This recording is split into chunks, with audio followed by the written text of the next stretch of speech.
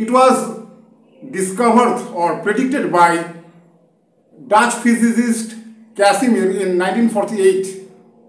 Hendrik Casimir, full name is Hendrik Casimir, in 1948. And it is due to the effect of quantum fluctuations in the vacuum, means quantum fluctuations of the vacuum.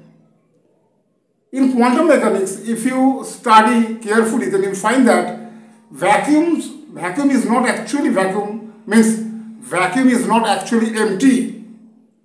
It is full of virtual particles.